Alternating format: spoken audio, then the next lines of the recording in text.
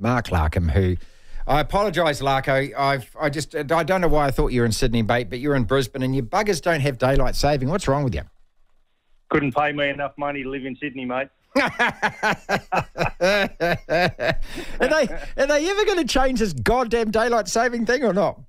Oh, yeah. Look, it's frustrating, mate. It's a real backward thing, and I totally get, because if you look at the curvature of Australia, I totally get why up the top end they wouldn't want it. But it's when you look, I mean, Brisbane is pretty well the most eastern tip. If there's ever a place that you'd want daylight savings, it's here where it'd work. So I don't know why they don't just do the southeast corner. I mean, from a business perspective, it is really counterproductive. We miss you in the morning, we miss you at lunchtime, and we miss you at the end of the day. Right. The other states, I mean. Supercars, first of the Gen 3. And so there was always a lot of talk about this, and I've been so looking forward to picking your brain. After all the pre-season angst and the chitty chat about it, and, you know, even the drivers, Shane van Gisbergen, saying it was bloody boring and didn't like it and complaining about the cars and that. Now we look back at the whole of the season. So first and foremost, how do you assess those cars and the actual racing and the future of these cars? It's a really good question, Martin. Well, you know, I mean, I'm employed by Supercars, so I'm obviously not going to get on here and slam them, but I don't need to, because I honestly think, I said it in the telecast at the end of the weekend, I reckon a big tick, and I tell you why, because Erebus Motorsport just won the championship. And, you know, we've come from a sport that for so many years, the championships have, you know, apart from the really odd occasion, have been the domain of the, you know, the homologation teams, the factory-back teams, the couple of big teams that represented red versus blue. So when we went to Gen 3, amongst all the stuff that we wanted to do from a racing point of view, like pulling the downforce off, etc., we can talk about, but one of the main objectives was to take out some cost, and yes, I acknowledge that there has been an increasing cost as a consequence of having to build your cars and your spares and engines. But I can tell you now, I'm seeing some of the stuff on paper. The costs are starting now to dramatically reduce, and they will going forward, because previously we had, you know, if you wanted to make a front lower wishbone, you'd go up and down the pit lane. There was a set of guidelines, but there'd be 15 different variants, and each team would change that variant multiple times in a year as they develop their car. Yep. So to just do that, you needed a CAD designer and equipment, welders and milling machines and all that. So it was just horrendously expensive. What Gen 3 did is took away all of that and said, no, we're going to leave you the flexibility in the competition parts and tuning the race car, but all of the stuff is going to have commonality about it. So that meant that a team like Erebus could prevail where historically they wouldn't have been able. I had my team. I couldn't develop the parts to keep up with the factory teams. Right. So I think that's a wonderful endorsement of what Gen 3 was about. 10 different race winners this year, 6 last year, 7 the year before. Can we tie those stats to this? Absolutely we can. I mean, with great respect, I don't think the likes of LeBrock or Mark Winterbottom, whilst, you know, a chance at a podium here and there, you know, being race winners, again, thorough endorsement of the category. And, you know, take Shane van Gisbergen's extraordinary talent out of it. Wow, by God. I mean, and we can't wait for next year because, I mean, there's just so many potential race winners. So, yeah, I do. I mean, we took the aero off Martin to make them harder to drive. Yep. To bring the game more back to the drivers.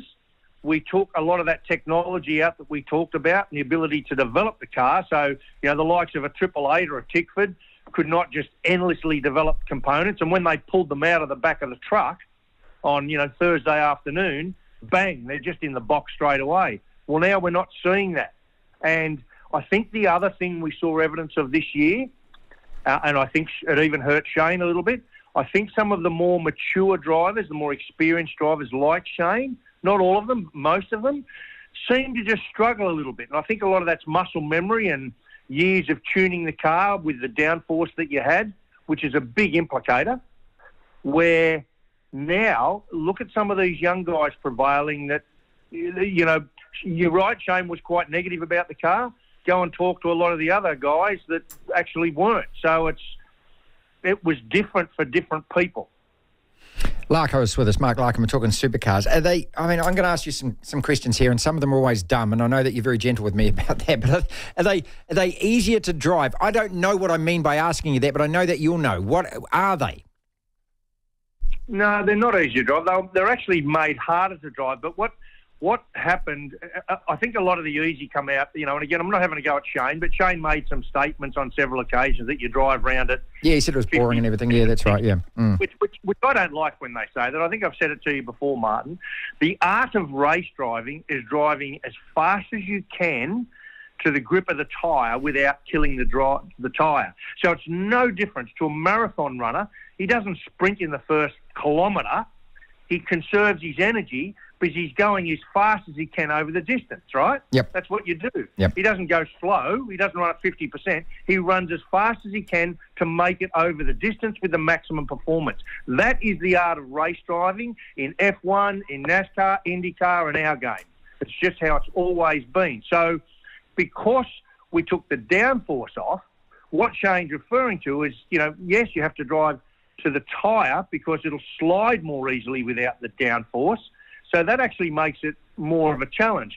Now, because that then becomes sometimes a number that they drive to because they pre-calculate a lot of this stuff, I get what he's saying. But I actually wish when he said that in the press conference at Bathurst, I think was one of the times where he said he was driving around at 60 or 80%, whatever, one of the journos in the room needed to ask the guy that came second, well, that's not very good. If Shane was driving around at 60%, you must have been driving around at 50. That's right. Why the hell weren't you driving around at 100% there you drive go. past him? Yeah. I think that makes the point. So they were made to be harder to drive. Now, can I just acknowledge, I actually think as a category we made a little mistake at Bathurst with good intention. We took them there on soft tyres this year, Martin, softer than they've ever been, thinking that would really spice it up, you know, more performance and all the rest of it. But what happened is the softer tyre was more prone to degrading because it is softer, it gets hotter quicker. So drivers were being extra careful. Then you saw by the end of the race there was all the marbles offline, which are a result of the soft tyre. So they had to be extra careful to not hit the marbles. So that means you're sort of driving around on some tram tracks. And the result of that lack of risky driving, we didn't see the safety cars that we always bank on in the last, 40 or 50 laps of Bathurst. So I think we'll revisit that decision. Again, it was made with good intent, and sometimes you just don't know these things till you roll them out. So in hindsight, I think that Bathurst didn't prove to be one of our best because of the tyre. When I asked you about 10 different race winners, the key to that is the competitiveness of it. And, you mentioned a couple of guys, Frosty and that, getting wins. Matt Payne coming in here at the end, winning in Adelaide. And as a fan, that's what we want to see. And I'm not hacking on F1 here, but, every motor racing fan kind of sighs and groans when it's just like, oh, God, not again. And Red Bull is saying that, Verstappen's going to come out and win every single bloody race next year. I mean, eventually, those on the fringe who aren't that interested in it and aren't that diehard lose a bit of interest because of that. It's like any sport. Like if Man City are winning every single game in the Premier League, all of a sudden you stop watching it a little bit. So in terms of the competitive aspect of it, was this part of this done to improve that? And because McLaughlin had been so dominant, because Whincup had been so dominant, because Giz had been so dominant? Absolutely. And again, I rest my case. I reckon we saw evidence of this, Martin, and we saw the championship go to the wire. At the last round, we saw those multiple winners. We saw with the parity debacle, which is a whole other conversation. When I say debacle in terms of the angst that it creates. And I've said many times, as a result of all the good work that has been done making these cars perform the similar, right? Because it's called sporting parity or technical parity, because what you're trying to do is give each team and driver the same opportunity. Now, what they do with that opportunity then comes down to the driver and team, but you've got to give them the same performance opportunity. Yeah, right. So we try technical parity. And because we've got the cars so close, and trust me, mate, I've seen the data, I've seen the engine data, I've seen the aero data, it is remarkable how close they are. The problem with that is that then if you have the tiniest little indiscretion or difference between the two, which I think we have seen with the Ford during the year, the tiniest. Like, I can barely see it on a piece of paper. And on other times, like the Bend and stuff, and Darwin, the Mustang was actually quicker than the Camaro in a straight line. So you can see how complex this is. But once you have the tiniest discrepancy between the two, it actually magnifies it. And I can assure you that I've seen differences this year between same drivers in the same car and the same team, far greater than I saw between Camaro and Mustang. But when you put a group of them together, and then you rely on what we call a parity trigger, which monitors the top cars on each side and their average of lap time in a race when you take out all the bad laps and blah, blah, blah, and you get a really accurate, true picture of performance. But there's not a parity adjustment, Martin, until there's 5 consecutive races where the time is triggered, where one manufacturer is faster than the other by 1/10 of a second in 60 seconds. Now, think about that. That's a lot to trigger. But in our game, 1/10 of a second in 60 seconds is a mile. Oh, yeah. So I actually, personally, I think because we've done such a good job, and even though they've gone off to the wind tunnel now to make it even better, yep. And we're going to put the car, what's called a transient dyno, to make it even better, so it can take any argument away. I think we've also got to revisit the parity model because, again, it's too big. 1/10 of a second in 60 seconds for me is too big. It needs to be more like, 5 100ths of a second or 3 100ths of a second because they are that close, and we just want to make sure they're the same. Now, look, let's hope after the aero tunnel work and the transient dyno work that there is the argument's finished. They are the same. But I tell you, we're picking at small bits here, mate. There's nothing in it. Margins and tyre degradation. Every time you mention either of those, Larko, I just have to start playing this music, mate. There's just something I don't know. I love it, mate. I just can't stand it. I love it so much. I know. There's a. I need help. I do. in terms of the Holden Heads and the Ford Ferrells, have those die-hard fans, and that's what the sport is about. And I know this is what I love you so much, mate, when you're on, because you talk to us, you talk to the fans, you talk in a language that us fans can understand. Have those fans generally accepted the fact that there is no Ford, there is no Holden? Because that was always going to be an issue this year. Yes, they have, Martin. And it's a really good question. And, it was important that we got all the red jacket Holden fans to come across. And, I think we need to remember that the GM Camaro is General Motors. And if you go back right to the start of our championship and the early Bathurst, that first two-door Monaro that rocked up there had a 327, 327, a little GM badge on it. So it's very much the same DNA. And Ford, well, you can buy a Mustang in Australia. But you're dead right. It was important. I mean, we couldn't do anything about the shutdown of the Holden factory and the shutdown of the building of Falcons in this country. And just mentioning that just devastates me because they were just world-class cars. And then, I go to all the races and I said to some Kiwi people that we were chatting with on the weekend, when I go to New Zealand race, and I love the fact that we're going back there, I love spending time with your fans because, honestly, and I mean this hand on heart, Martin, I've said it before, I reckon you guys are even more wedded to this concept than we are in Australia. So we need the Kiwi fans to come with us on the journey because it still is, at the base, it still is red versus blue. Oh, yeah. That is, and I've had Roger Penske say it to me, I had Alan Gauss of the BTCC say it to me years ago. By God, Mark, you guys are so lucky what you've got out here. Don't change a thing. Do you really think in Europe anyone gives a crap about Audi versus BMW versus Ferrari versus Bentley? No, they don't. No. Or maybe the Ferrari's still got that Italian kind of connection. Yeah, but you're exactly right. Well, look, can I keep you for about 3 or 4 minutes? I just want to go through some drivers. No, mate. I mean, no hurry. You're good, mate. Okay. Goodbye, the Giz. His impact, his career, in terms of the other great drivers, the superstars that you've seen, not just recent ones, but also going back in time, how special has that guy been? I think, and I even include Scott McLaughlin, who, we'll never know if they stayed longer, would Scotty have gone on to be our greatest ever? Highly likely. There's just a real complete package on and off the track. Shane, I don't think we've actually seen a more gifted driver, Martin, in terms of his racing brain is off the dial good. He just keeps doing little things that we just go, wow. Roland Dane has said it to me face to face. He agrees with that. So, where a Jamie, through sheer hard work, persistence, incredible talent, data, all the rest of it, becomes our greatest driver of all time. Shane van Gisbergen works hard, but he's just got this. He's a tad. I don't like to use the word eccentric, but he's different to all of us, and his ability to read things like the tyre and exactly what it's doing in relationship to the car, what it's doing in terms of relationship to the road, and his strategy with fuel load and all those other things. His ability to read traffic and what other drivers. It's like he was put on this earth just to be a racing driver. He'll never make a estate agent. Or a PR consultant, will he? I mean, let's be honest about it.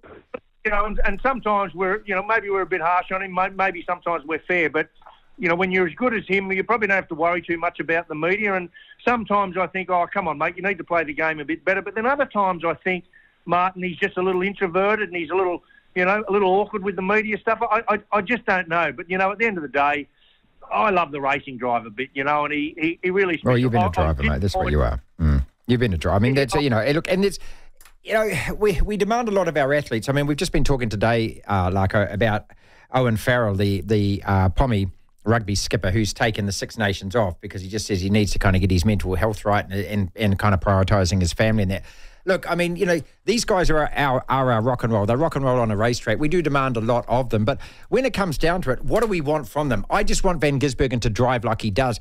And to drive like he does, there's got to be a little bit of Ayrton Senna. There's got to be a little bit of wild man in there, doesn't there? I mean, you've done this. There are times when you're in that car and you're driving like that where you don't feel reckless, but you feel like you're almost unbreakable, that you will take that little risk. That's what he's got, isn't he? 100% he has, and that's what we love about Shane, and why I was disappointed for him on the weekend that he couldn't get his car sorted, because, and Brodie Kostecki is the same sort of character. These guys are prepared. Well, Jamie Winkup's probably the best I've ever seen. Look at Jamie Winkup, mate. He's thrown away Bathurst a couple of times, overtaking safety cars when he shouldn't have, that's right. Running out of fuel. That's right, yes. Prepared to win the race at all costs. If it meant losing with second place, so be it. And don't you love that about any athlete? But, I guess in the modern era where it's changed a little bit, and unless you're a Shane van Gisbergen or an Ayrton Senna, who are so good at their craft that they don't have to worry too much about all the media stuff and all the off-track stuff, and maybe that allows them then to focus more on whatever makes them, them tick. Yep. Well, so be it. And occasionally we get that. But as the world has become more commercialised, our sport has become so heavily commercialised, the fans and the sponsors all want, a piece of the action, and rightly so. It becomes incumbent on, all the key players to be a little bit savvy and a little bit more aware in that area. But, and Shane, as you know, and others before him, Marcus Ambrose, even Scafie, they weren't guys that went out seeking media. And what you'll find is that as you start to go down the grid and the performance isn't quite there, the media stuff sort of ramps up to sort of cover off a little bit of it, doesn't it? So,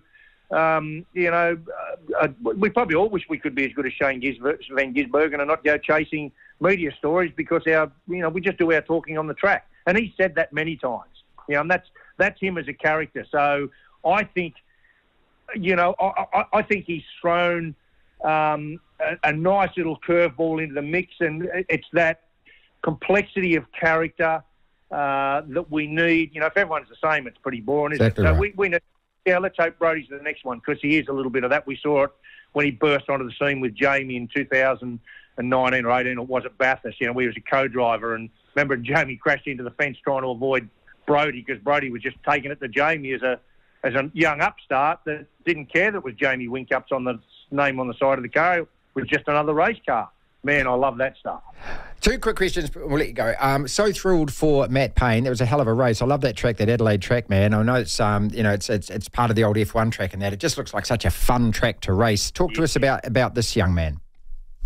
Well, I've been following him for a little while. I had a little bit to do in the background, just with some of the decision making early in his career with some of his sponsors and team, whatever, to make sure that he went the right route around to get where he is. And good on him, because he did. He did all the learning in New Zealand. good in so many classes. And I say to Ian Martin, your tracks over there, you know, Taupo, Wigram, Pukekohe, Manford, all those great tracks you have that are gnarly, fast, wet, dangerous, clearly conditioning your drivers and engineers and mechanics for a bigger, better deal when they go out there into the world and the circuits aren't so gnarly. So my strong tip to New Zealand is don't change your circuits, you know, because now we've got, you know, Stanaway, Payne, you still got Heimgartner there. So Matt did all his learning there, and it was really obvious right from when he hit the button here in a supercar, hang on, this kid's got something a little special.